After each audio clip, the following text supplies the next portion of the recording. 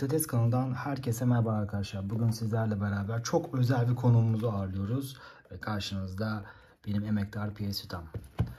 Bu videonun konusu arkadaşlar 29 Haziran 2023 itibariyle Vita almak ne kadar mantıklı? Vita'nın piyasası nasıldır? Vita'nın potansiyeli var mıdır? Bu konsolda neler yapabiliriz? Bunları size güzel bir şekilde anlatacağım. Bu konsolu almaya gerçekten gerek var mı? Konsolun olumlu ve olumsuz yönlerinden de size bahsedeceğim arkadaşlar. Siz beni belki de bu videoyla tanıyabilirsiniz. Ben bu konsolu tesadüfen keşfetmiş bir insanım. Siz de belki de bu konsolu tesadüfen YouTube'da ya da sahibinden.com'da görüp acaba bu konsol nasıldır diye düşünüp bu videoyla beni tanıyabilirsiniz arkadaşlar. Ben kısaca kendimden bahsedeyim. Yaklaşık 4 yıldır Vita ile haşır neşir olan, bu konsolu merak eden, birkaç farklı versiyonda kullanmış ve şu anda aktif olarak 1,5 yıldır falan bu mevcut konsolu kullanan bir arkadaşınızım. 24 yaşındayım. Bilgisayar mühendisiyim. Şu an çalışmaktayım. İstanbul'da yaşamaktayım arkadaşlar.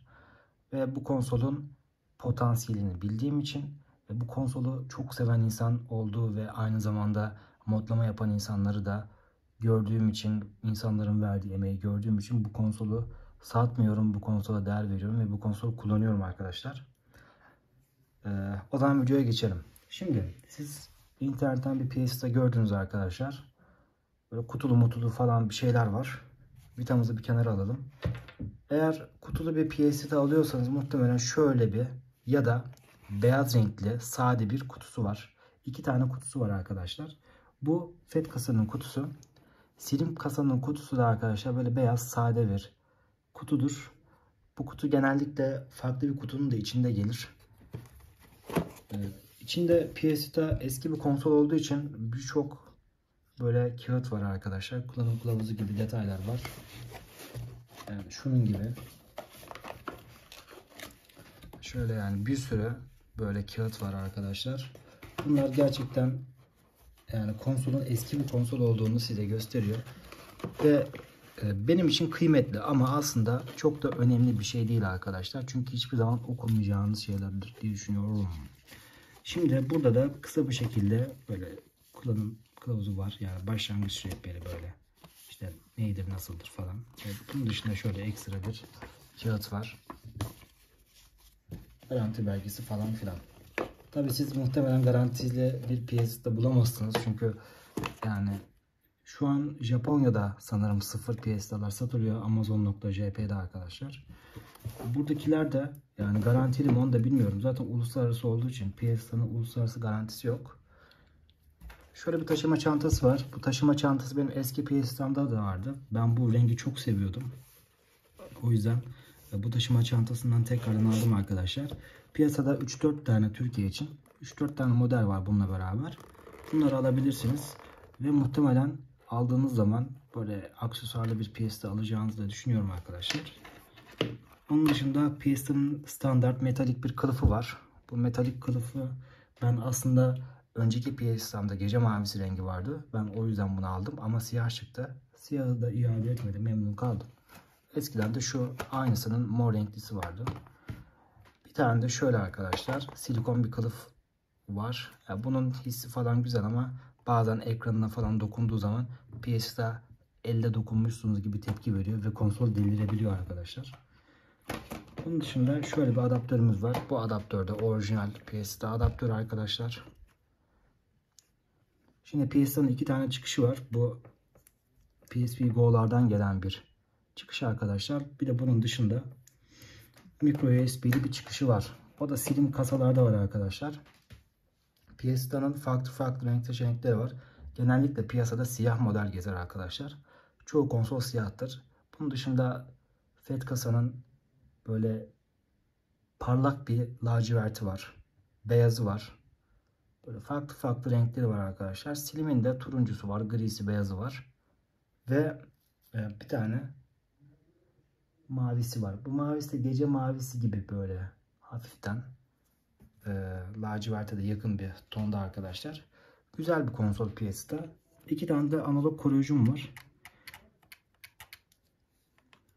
Şimdi piyasada şu an açık. Şöyle Şöyle kısa bir şekilde göstereyim. Bir tane oyun indirmiştim. Bu konsol arkadaşlar duyduğunuz gibi ana sayfasında bir müzik çalıyor. Genellikle bu temalarda arkadaşlar siz içine bir müzik ekleyebildiğiniz için ana sayfadayken müzik çalabiliyor. Şu kurulum tamamlasın, sonra geçeceğiz. Şimdi siz PS'yi alırken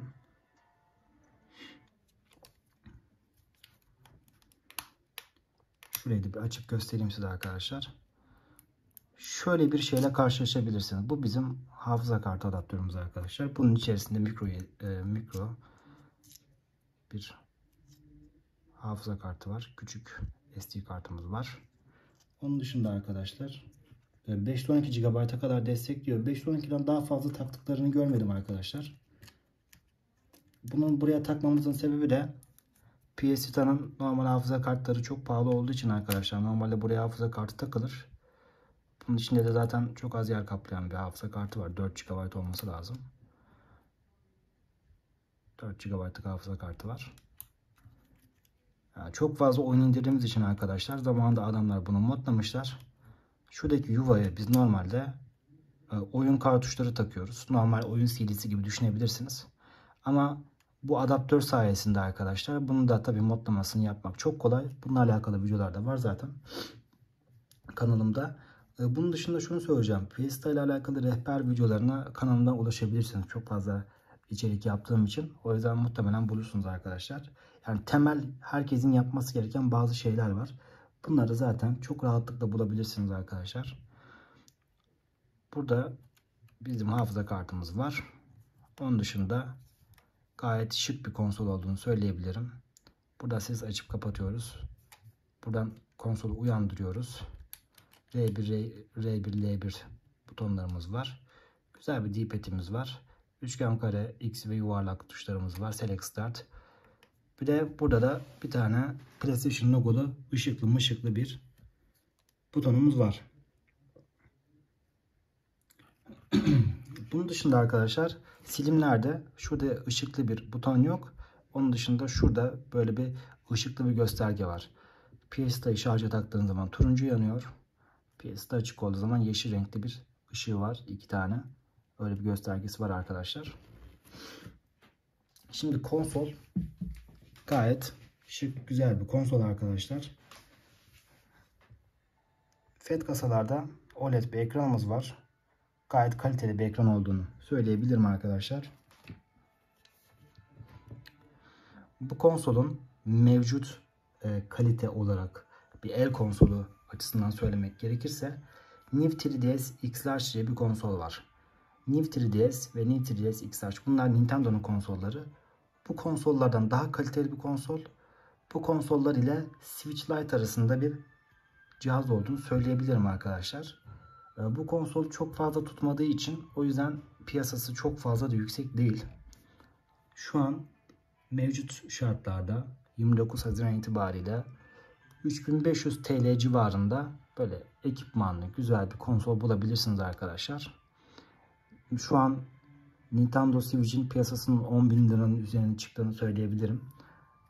Seçimden önce arkadaşlar 8.000 TL bandındaydı. Nisan civarında da 7.000 TL civarındaydı konsol.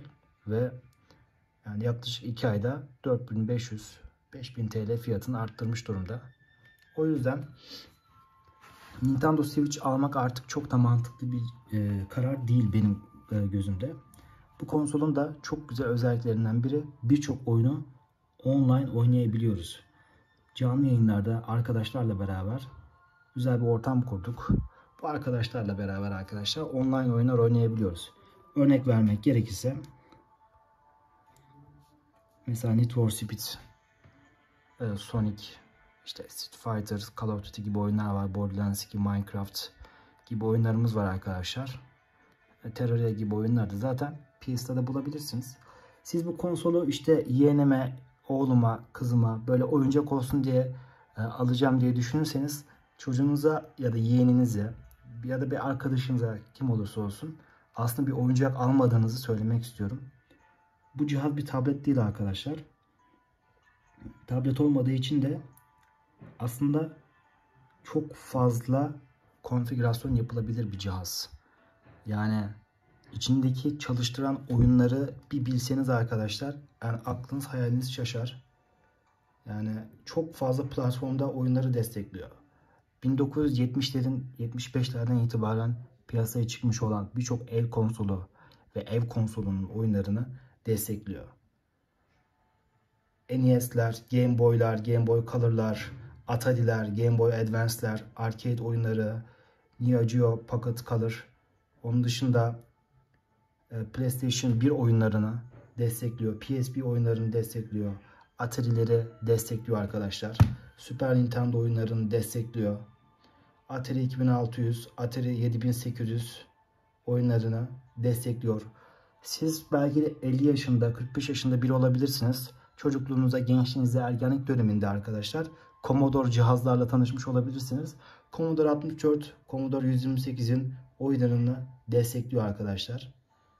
Bu yüzden gerçekten sizi konsol şaşırtabilir. Bu konsolun gerçekten bu farklı platformlardaki oyunları destekleme özelliği çok güzel. Ve inanır mısınız bilmiyorum, birçok zamanında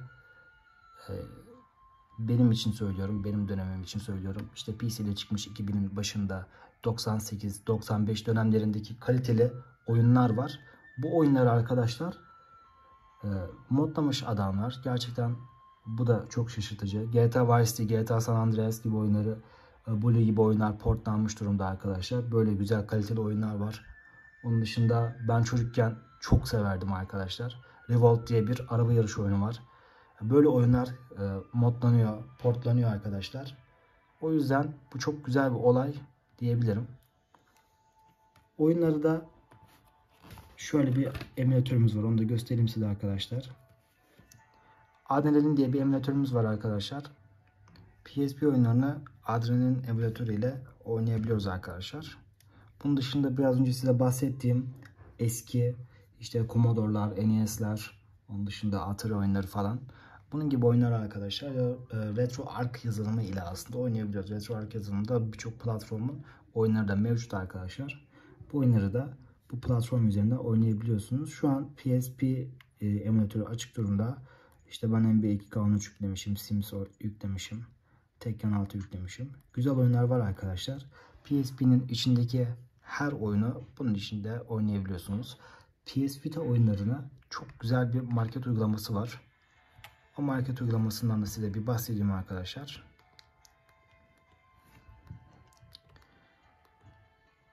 Bu PKGC uygulamamız var. Bu bir market uygulaması. Bu market uygulaması üzerinden hem tema indirebiliyoruz, hem oyun indirebiliyoruz, hem de DLC indirebiliyoruz. Oyunlarda PSN, PSX, PSP ve PS Vita platformun oyunları arkadaşlar. Buradan da Show Games kısmı PS Vita oyunları için geçerli. Diğer platformlar için de geçerli olan oyunları buradan indirebiliyorsunuz arkadaşlar. Birçok oyunu zaten burada bulabiliyorsunuz. Bu market uygulaması çok efektif bir uygulama arkadaşlar. Bunun dışında burada indirdiğim bazı yazılımlar var. Moonlight ile siz PC'nizde eğer Nvidia Shield'ın desteklediği oyunlardan birine sahipseniz PS'nin ekranında oyunu oynayabiliyorsunuz arkadaşlar. Yani bilgisayardaki oyunları Vita'ya stream ediyorsunuz. Onun dışında eğer PlayStation 3 ve 4 konsollarınız varsa bu konsolu dediğim bir şekilde o konsoldan PS'nin ekranına stream edebiliyorsunuz. Onunla alakalı zaten PS'de destekliyor arkadaşlar. Hemen size şuradan bir göstereyim. Burada PS3 uzaktan oynatma diye bir uygulamamız var. PS4 ile alakalı olanı ben göremedim şu an. Ama ucundan bir bakalım. O da bu arkadaşlar. Bu uygulamalar zaten Vita'nın içinde gelen uygulamalar. Sizin herhangi bir şekilde bir kurulum yapmanıza gerek yok. Gelelim Vita'nın olumlu ve olumsuz yanlarına. Arkadaşlar PS'yi ben PS'de sahibi olarak 4 yıldır deneyimliyorum. Bu konsolun olumlu ve olumsuz yanları tabii ki de var. Olumsuz yanları ama yok denecek kadar az. Ben daha çok olumlu yanlarına size aslında bahsetmiş gibi olacağım. Ama bu sefer olumsuz yanlarından bahsedelim diyorum öncelikle. Konsolun arkadaşlar bir OLED ekranı var.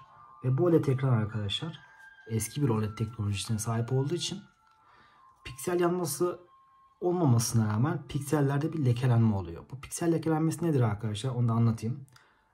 Konsolu zifiri karanlıkta, böyle ışık olmayan bir ortamda kullandığınız zaman böyle ekranda arkadaşlar siyah siyah lekeler oluyor. Ama o piksellerin geldiği yerden ışık geliyor arkadaşlar ve görüntü geliyor. Sadece zifiri karanlıkta kullandığınız zaman böyle piksel falan leke gibi gözüküyor, o kadar. Başka bir sıkıntısı yok aslında. Bunun tam olarak ne olduğunu bilmiyorum ama bunu deneyimlemiş biri olarak ve 2 defa FET kasa kullanmış biri olarak söylüyorum. Bu slimlerde yok arkadaşlar, FET'lerde var. Ve bunun dışında ne söyleyebilirim diye düşünüyorum. Konsol 2011 yılının Aralık ayında çıkmış bir konsol. Yani piyasaya sürülmüş bir konsol. O yüzden yani şu an işte ne olabilir düşünüyorum. Piyasadaki Asphalt 9 gibi, işte PUBG gibi oyunları, onun dışında ne olabilir? Bu Apex'in mobil oyunu gibi böyle oyunlar arkadaşlar açmıyor konsol. Yani konsoldan aslında beklediğiniz şey de ne olabilir diye düşünüyorum. Bu olabilir. Bunun dışında arkadaşlar konsol eski bir konsol. Bunun farkında olarak almanızı tavsiye ediyorum. Konsolun rakibi arkadaşlar şu an mevcut piyasada New 3ds X-Large, Switch ve New 3ds Nintendo tarafında. Bir de tabletler arkadaşlar. Şu an konsolun rakibi bunlar olabilir. Switch bu konsoldan daha iyi bir konsol. Yani bunları karşılaştırmak birazcık konsola haksızlık olur. Switch zaten hem fiyat olarak yani aralarında bir en az 3 kat falan fiyat farkı var. Özellikle OLED Vita şu an 11.000 lira falan civarında. 12.000 lira da olmuş olabilir, tam bilmiyorum ama arada baya bir fiyat farkı var arkadaşlar. Ama New 3ds X-Large bu da çok aşırı nadir bir konsol ve benim hep yani gönlümde olan bir konsol. Belki hiçbir zaman almayacağım ama çok hoşuma gidiyor yani o konsol. O konsol bu konsoldan daha pahalı olmasına rağmen onun bambaşka bir oyun kütüphanesi var. Yani zaten Nintendo'nun Nintendo olmasının sebebi kendi oluşturduğu bu markalar arkadaşlar. İşte Zelda'sıdır, Pokemon'udur, işte Sony'dir, Mario'sudur, böyle markaları var. Bu markalar da zaten Nintendo aslında konsol satıyor. Yoksa kimse Nintendo konsol almaz arkadaşlar. Zaten oyunları çok pahalı. O yüzden yani Steam'deki bir oyun o platforma geldiği zaman bambaşka bir seviyeye çıkıyor fiyatı. O zaten yani almamak için bir sebep zaten. Bunun dışında ne söyleyebilirim? Mevcut piyasada arkadaşlar 3500-4000 TL'ye bu konsolu alabildiğiniz için tabletler rakibi olabilir. Tabletlerin bu konsoldan artısı var mı? Evet var. Daha güçlü cihazlar, daha yeni oyunları açabiliyorlar. Ama yeni oyunları yüksek performansla açamıyorlar. Android olması kötü değil ama Android'lerde düşük RAM'lerdeki alınan bazı sıkıntıları biliyorsunuzdur. Ben de yıllarca Android cihaz kullanmış biri olarak söylüyorum. Bunun dışında aslında mevcut piyasada bu fiyat bandında Nintendo'nun 3DS konsollarının fiyatları konsolun fiyatlarına yakın. Yani Nintendo'nun New 3DS ve New 3DS X-Large versiyonları arkadaşlar 5000 TL'nin üstünde, 6000 TL'nin üstünde piyasası var. Ama bu fiyatlara 3DS'ler var. 3DS'lerle bu konsolun karşılaştırılması bu konsola çok büyük haksızlık olur. Zaten bu konsol New 3DS'ten de güçlü bir konsol. Yani 1,5 kat, hatta neredeyse 2 kat daha güçlü bir cihaz. Ama o konsol 3DS'lerden de daha güçlü, daha kaliteli ekran olduğunu düşünün arkadaşlar. Ve bu konsolun da New 3DS'lerden daha iyi bir konsol olduğunu da düşünün. Yani o konsol niye bundan daha iyi olabilir? Sadece markalardan dolayı. Başka bir sebep yok arkadaşlar. Bunun dışında olumlu taraflarından bahsetmek gerekirse konsol fiyat performans bir cihaz. Onun dışında verdiklerinin karşısında fiyat olarak size çok fazla şey vaat ediyor. Bu mesela 2011'de çıkmış bir cihazın Bluetooth hoparlör ve Bluetooth kulaklıkları desteklediğini düşünün. Yani böyle bir şey olamaz arkadaşlar ama böyle bir şey var. Ben kullandım bizzat. Yani ve marka fark etmiyor arkadaşlar. 2 farklı marka da kullandım. Biri Xiaomi'nin kulak içi kulaklığını kullanmışım Bluetooth. Bir de Anker'in kulak üstü kulaklığını kullandım. İkisinde de çalışıyor. Yani gerçekten çalışıyor arkadaşlar. Böyle bir durum var. Bunun dışında verdiği donanımsal durumlar, işte OLED ekran olması, onun dışında çift unlock olması, bunlar çok tatlı özellikler arkadaşlar. Arkadaki dokunmatiğin gerçekten oyunlarda falan işlevi çok güzel, çok kıymetli, ekranı çok kaliteli ve sağlam bir cihaz. Ben 3 tane Vita kullanmış biri olarak hiçbir şekilde analoglarda drift sorunu yaşamadım. Ama hemen hemen her switch'te bu drift sorunu var arkadaşlar. Sonra gerçekten yani her şeyini kullanmış, verebileceği her şeyini vermiş. Ama 18-19 milyon satabilmiş. Yani şu konsolun bu kadar satmasının 2 tane sebebi var. O da biri şu arkadaşlar, şuradaki hafıza kartı olayı. Diğeri de mobil oyunların çok fazla popüler olması, ama işte artık herkes mobil oyun oynuyor yani. Oyun kütüphanesi dar falan. Yani ben de 256 GB'lık hafıza kartı var. Yani 230 GB'ını ben doldurdum arkadaşlar. Yani deli gibi oyun oynuyoruz. Yani yayınlarda falan oyun oynuyoruz. Yani multiplayer oyunlar var arkadaşlar. Bir sürü multiplayer oyun var. Yani gidiyoruz canlı yayında Need for Speed'de şey yapıyoruz. Konvoy yapıyoruz. Arkadaşlar 8 kişi gidiyoruz. Call of Duty'de herkes tek, birbirimizi vuruyoruz falan. Acayip Borderlands oynuyoruz. Dungeon Hunter'da gidiyoruz. Dungeon yapıyoruz. Bildiğiniz izometrik RPG. Mükemmel bir oyun arkadaşlar. Helldivers, o da bir izometrik RPG ama işte kendi oyun birazcık biraz uzay temalı bir oyun. O da çok güzel. Tabi zor bir oyun. O birazcık daha tryhard bir oyun. Onun dışında Street Fighter oynuyoruz arkadaşlar. Street Fighter'da zaten 6 kişiye kadar destekli olması lazım. Böyle birçok oyun var.